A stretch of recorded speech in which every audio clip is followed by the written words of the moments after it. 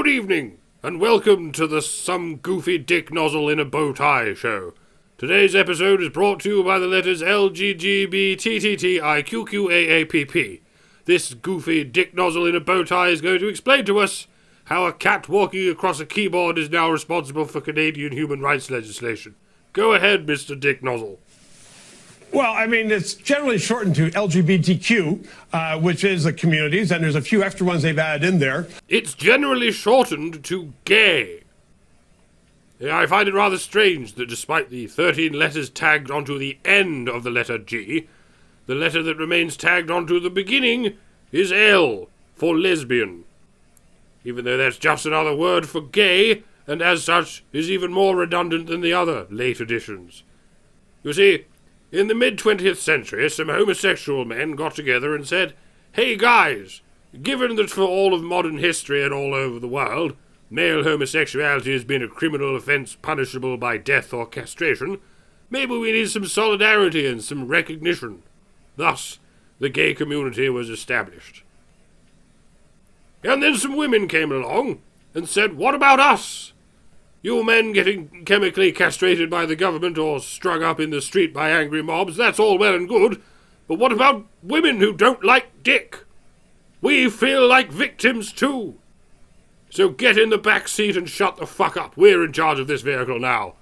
And we're going to attach another 13 trailers to the back of it. Because, after all, a girl who once kissed another girl and liked it is just as victimized as that guy hanging from the fucking streetlight. Rule Britannia, and other such sarcastic ejaculations. But no one goes by that. Maybe that's to teach kids the alphabet or not, but I think I'll go with or not. Generally, it's referred to, the Prime Minister referred to it yesterday in the House of Commons during his apology, as LGBTQ.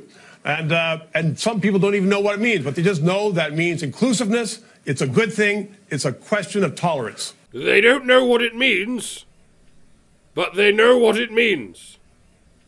And it means good. It means we tolerate men loving each other as long as women are in charge of it. Fascinating. I'll make this easier for you. What does two-spirit mean? Well, two-spirit sounds like there's someone they don't know whether they're, fish or fowl. They don't know whether they're frick or frack. So they're clearly confused. Wrong. Two-spirit is what Canadian Aborigines call a person who embodies the spirit of a man and a woman. Not one or the other, both. Hence it is called two-spirit and not, maybe one spirit, maybe the other, I can't tell, I'm confused.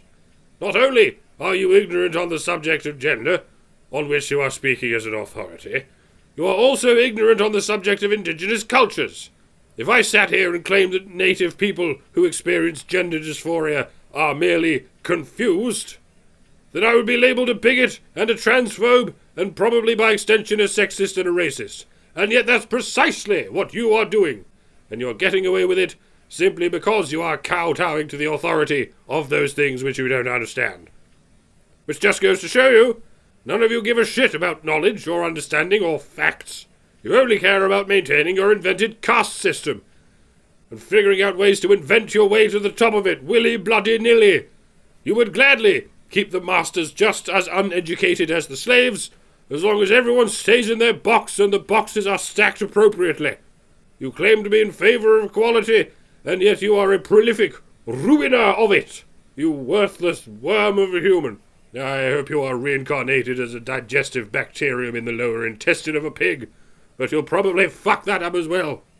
And, again, if you're confused, what better place to go than to be at school? So, I mean, all those categories... What? All those categories that are in that long litany that you laid out there, I'll bet you that no one, well, maybe 5 people in all of Canada, could lay out what exactly those are. It's lesbian, gay, genderqueer, bisexual, demisexual, transgender, transsexual, two-spirit, intersex, queer, questioning, asexual, allies, pansexual, and polyamorous. I'm glad I could be here to fill you in on the thing you're supposed to believe.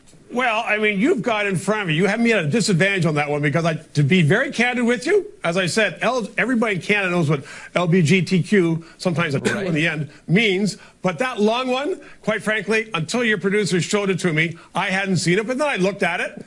And you have all the definitions through Sir, a lot of people are under the impression that you're trolling everyone. But I think you're just a run-of-the-mill religious fanatic. But what's the matter with it? Shut up! You've never read your scripture, you have no idea what it's about or what it means, but you're nevertheless bloody sure that it's the word of a benevolent and merciful higher power. Pardon me, sir, but I remain skeptical. Yeah, I realise that being skeptical of things will piss off the woke hipsters and the virtue signallers at each end of the identitarian horseshoe known as the anti-skeptic community, TM. But frankly, if all you can do is point at me and call me a noun as innocuous as skeptic, you are laughable failures at life, and I will lose zero sleep at the prospect of pissing you off. Go back to the person or persons you've decided should always be listened to and believed, and suck their sacred fuckholes until their life force is drained. You are totally doing everyone a favour. I think you're absolutely right. Well, no, I'm not saying that everything teachers groups thinks up is good. I mean, they've had some very different things before. They had a measure last summer, and if they were in the States, they would have said no school could be called the George Washington School. They said get rid of that first Prime Minister of Canada. So they aren't always on par. But on this one, and to be very candid, as I said at the outset, I don't know what all those mean. Well, I just fucking told you. It means everyone except monogamous heterosexuals. Incidentally, the majority of homeless people are men whose monogamous heterosexual relationships did not work out and were as such promptly sabotaged by your legal system. So it's not okay to exclude the names of prime ministers, but it is okay to exclude the majority of the homeless. Well, that explains how you ended up with hordes of monogamous heterosexual men littering the streets of your capital cities, and you left the political situation in the unimpeachable hands of the retarded love child of Fidel Castro and a syphilitic whore. Are you picking on our Prime Minister? Well done, you! Didn't you pick a funny time to suddenly get what anyone's talking about? And yet I point out that you're excluding the majority of your population by virtue of their sexual orientation, and you're giving me nothing. Well, I'm sorry that you feel I'm giving you nothing, because I'm giving you the honest truth. Yes, and the honest truth is you know nothing. The honest truth is that most people in Canada would not know all those categories, but they would say, you know what? Even if there's 10 people out there in Durham County where this group was meeting, then that's a good thing. Bring them in.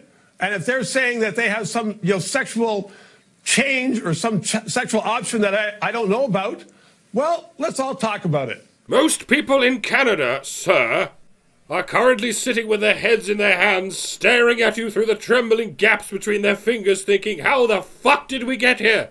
When did we put the fucking Addams family in charge of public relations? Everybody wants to be included. That's what this whole thing is about. It's society, you want to be included. That's a social contract. So, no one, I'm sure, went out and polled people, and they said out of the 1,000 people, if you are that fifth category in that long line of that long litany of names that you have. It's demisexual. The fifth one is demisexual. Do you know what demisexual means? You don't, do you? But you're sure they should be included in whatever the fuck you're including them into. Right, no one's going to be polled on this thing. Not a fan of democracy, then. We don't run everything by polls. Maybe you should. The polls are the only ones not getting blown up. Boom. But it sounds to me that you're taking an issue with some teachers saying, let's try and bring it together. What I have a problem with, you badly aged Timmy Mallet, is some teachers saying shit like, biological sex is not real. And you will be reprimanded if you tell your students otherwise, or show them a clip of someone claiming otherwise. I'm sorry to change the subject, but I didn't change it by much, did I? The only groups or demographics in Canada that are being not just excluded, but actively discriminated against on grounds of sexual orientation are men, men's rights advocates, gamergators, teachers and teaching assistants who commit the cardinal sin of telling their students the whole story, and unassuming citizens who neglect to use the pronouns that some delusional cunt just made up yesterday. Is your precious elbow-flailing Ken doll of a Prime Minister ever going to apologise to those people? Do you think Lindsay Shepherd deserves an apology, Trudeau? Do you think Gamergate deserves an apology from you, given that you called them an anti-woman hate group, and that is not how they identify? What if I told you that LGBTQ actually stands for Lindsay, gamers, badgers, and Trudeau questioners? Suddenly the inclusion message has become unpalatable, hasn't it? Because those are people whom we should not include in our inclusion. You are a buffoon, and an ignoramus and a snake, all rolled into one hideous chimera of regressive drain circling, and you do not get to speak for Canadians. I've been to Canada 6 times now, and I can confirm that you do not speak for Canadians. You only speak for the day-walking zombies in charge of Canada's academic institutions. Canadians are polite. You people are as far from polite as is humanly possible. You are liars, frauds, and authoritarian moral busybodies who only exist because you are able to take advantage of the politeness of the average citizens. Well, it's got to change. And it's up to you, fine Canadians, to leave your politeness at the door, along with the gloves you must take off, and tell these fucking hosers that you are not going to take it anymore. Yet I'm not talking about the lggbdtttiqqaapp people. They don't speak for them either. Most gay people don't want to sit in the penthouse at the top of the progressive caste system that's been built for them. They just want to be treated like normal people. I'm talking about the cunts who built the tower, who built the progressive stack out of twigs and straw and semi-adhesive pieces of liquid shit. Speak up. Tell these cunts what you think of them, and record it.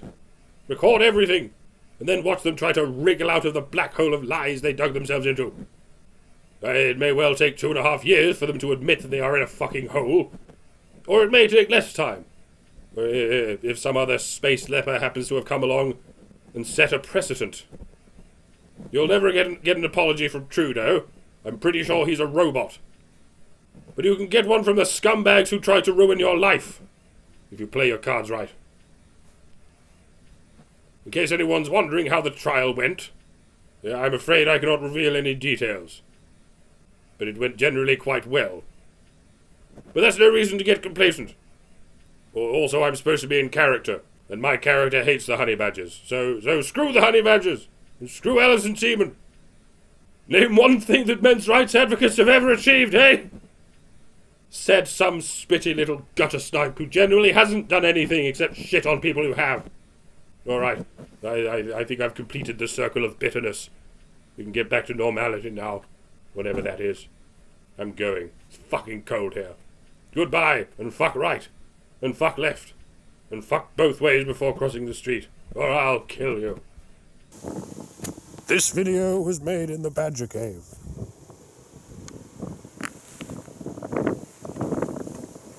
The warm part, with the central heating and whatnot. I have to stand here for about 22 seconds, just in case you feel like going to any of these links. Even though you're not going to. Will you stop complaining? I'm not the one fucking complaining. What are you doing? What are you doing?